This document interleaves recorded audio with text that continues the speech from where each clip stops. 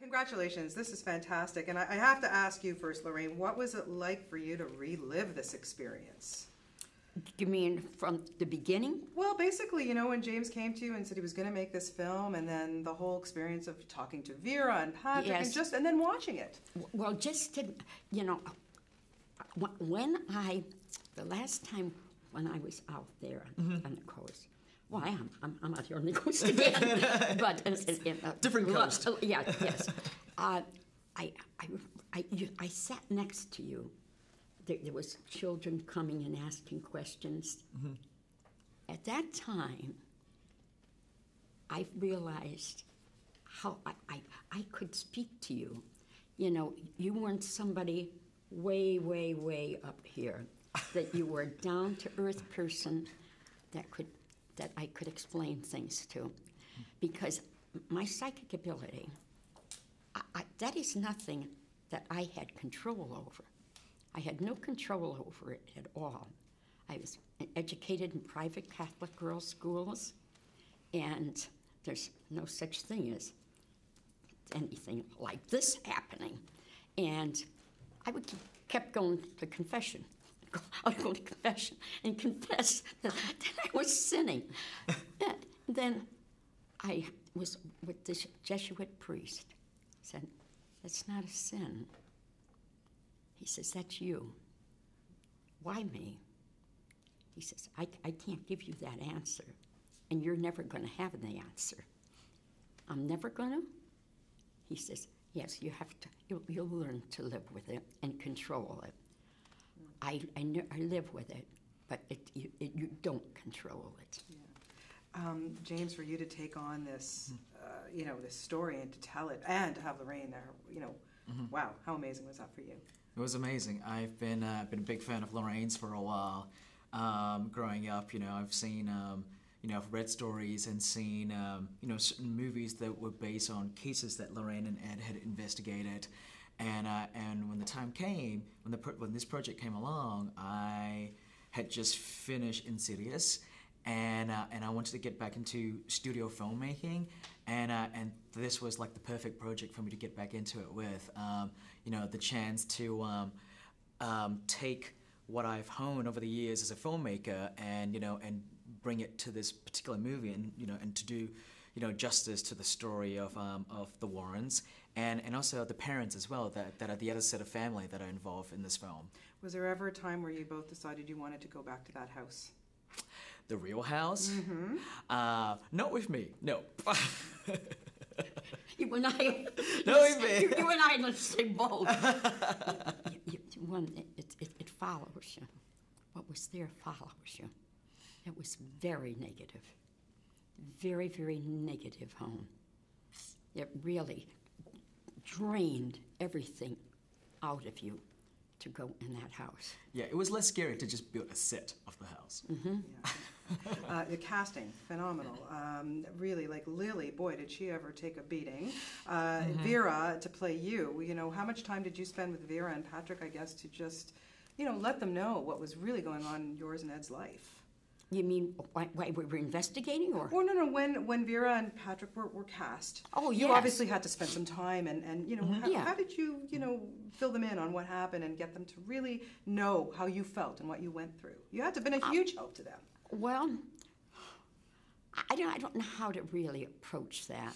I really don't. I don't have the answer for you on that. You have to help people to understand things. You have to do it in pieces, like you were for a child, like you were trying to explain something to a child, because the normal person, imagine going through this. Just imagine going through it. It's horrible.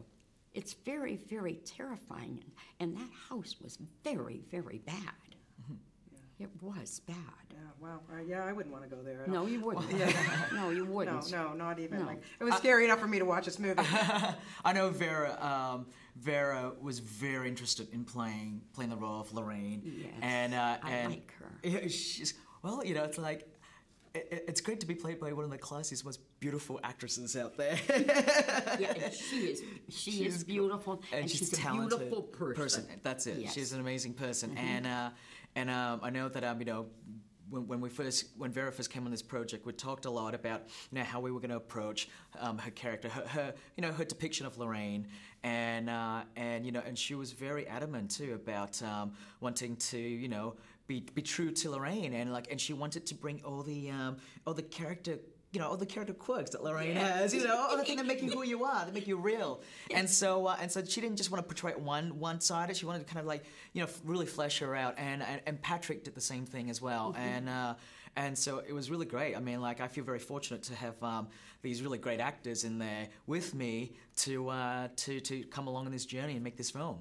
How do you make a scare so easily? You are a master. He's a master at this, don't you think? I mean, what is your secret? Yes, How do you? are. What is it in your little brain there, James, that makes us think you're just so? I don't think it's too much. No, and I'm being very facetious here. He's amazing at There's this something stuff. wrong with his brain. No, there's nothing wrong with it. You do such a good job.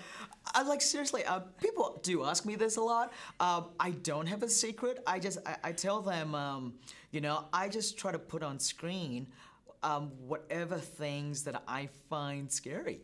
Things that I'm creeped out by. And usually people say to me, "Oh, James, you make these kind of films. You must not be afraid of them." I'm like, no, quite the contrary. I'm quite a chicken. I'm a wuss. Call it the way it is. Yes, I get frightened very easily, and I think because of that, I can channel it and put it into my film, and I think that is my way of dealing with it. I find it therapeutic. Yeah, you must. Oh, wow. Yes. It's just such a great job. I have to ask you quickly about your museum and all the artifacts that you had in the house when you were younger, and you still have this. How on earth did you live in a house having all that stuff there? It's not in my house, honey. It's not in my home. My home, all right, let me explain. My home is on a couple of levels, and you get down to the lowest level.